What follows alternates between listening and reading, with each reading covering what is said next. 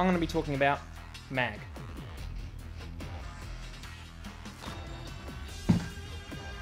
Mostly because I've been running into a lot of players who have no idea what they're doing. And it's starting to piss me off. The first thing is sabotage. Sabotage is simple, okay? But your squad leaders need to communicate, okay? You need a headset for this game. Onto acquisition. Now, this is where things actually start to get interesting. Your first and foremost, your absolutely most important objective is the front gate. Okay? The front gate stays up, their APCs don't get in. Even if they get their APCs in, the front gates stay up, your prototype transport does not get out. I'm also a big fan of keeping roadblocks up. Another thing that's as important as your front gate is your AAA, your anti-air. Your mortars and your sensor array, they're not really that important.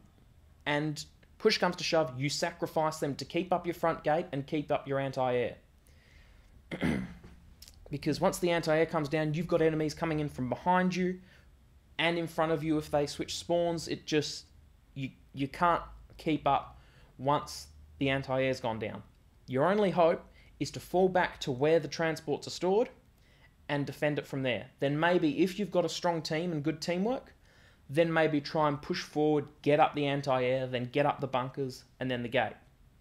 And I say the bunkers first, because once the bunkers are up, it's a lot easier to get the gate up. You've got the turrets on the bunkers for defense, and you've got a spawn point right next to the gate. Now, if you don't have a bunker right on the gate, then your job is to defend your flanks, because your flanks are going to be your weakest point.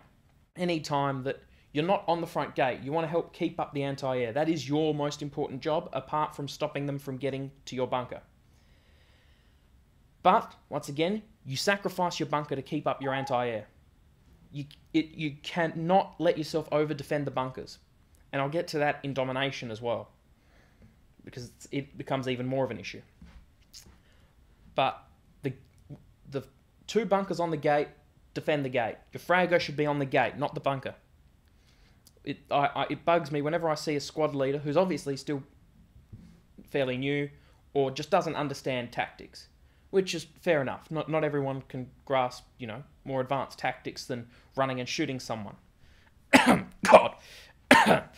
Anyway. So the front gate has to stay up. Whenever I'm squad leader, the front gate is the objective. Forget the transports at the back. Okay?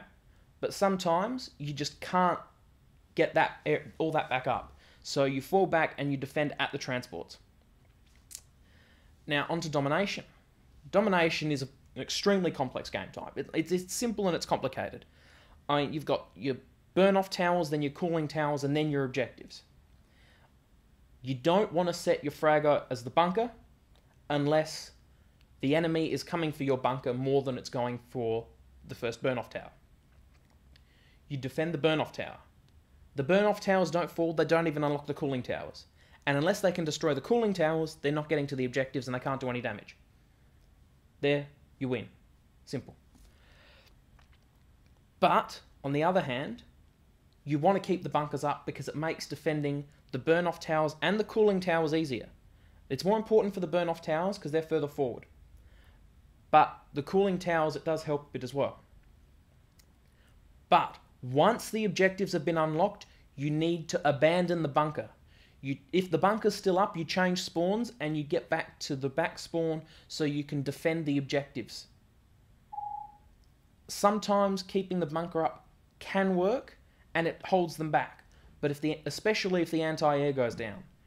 If the anti-air's down, forget the bunker altogether. Try and get the anti-air back up.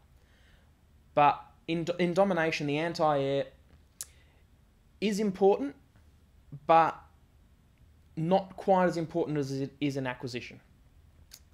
In domination, it's actually I feel it's a little bit more important to keep your artillery up than it is in acquisition, but still not as important as your anti-air. But I'd like to come back to this again, because it bugs me so much when squad leaders worry about the bunkers once the objectives have been unlocked. Defending those objectives is all you do once they're unlocked. You need to forget your bunkers. You need to forget everything.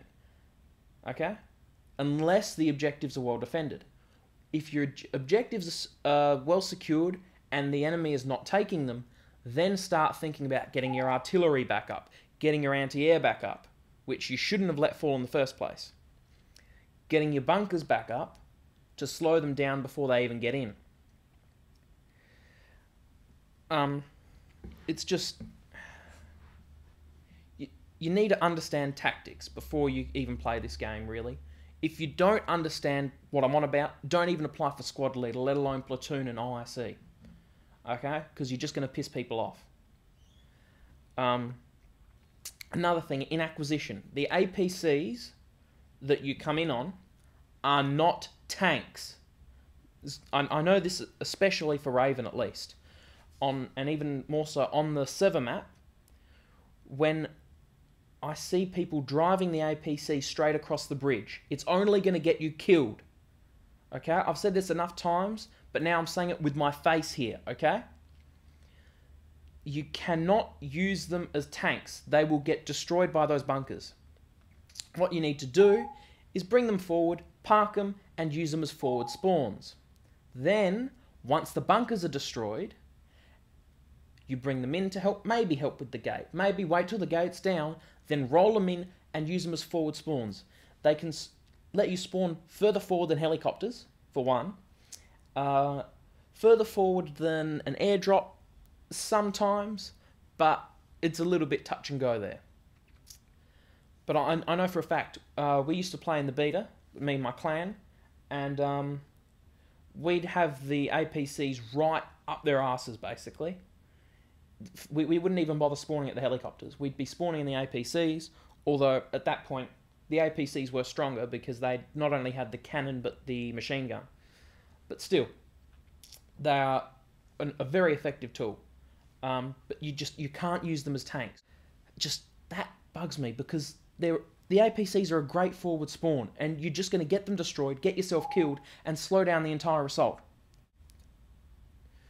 That's all for this tips and tricks and tactics and whatnot.